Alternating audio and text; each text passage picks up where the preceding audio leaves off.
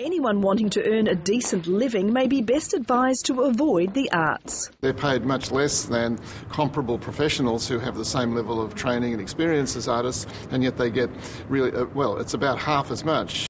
Professor David Throsby's study of 44,000 professional artists reveals they struggle financially, with a median income of just $35,000 a year. And there's certainly no political force, perhaps too busy singing for their supper.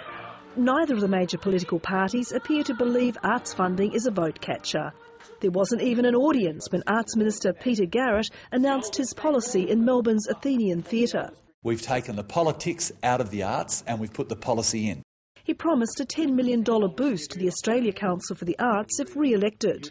The coalition has backed the movies, promising a $60 million loan fund for Australian films. The coalition is very committed to the future of Australia's arts sector.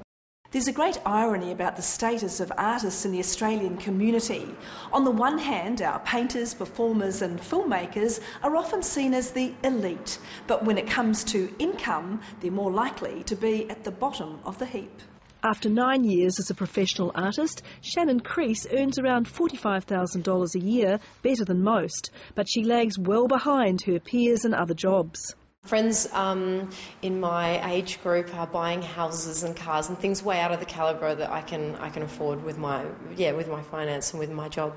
The money might be low, but artists' passions still run high. With or without government support, most want to continue their creative journeys. Anne Maria Nicholson, ABC News.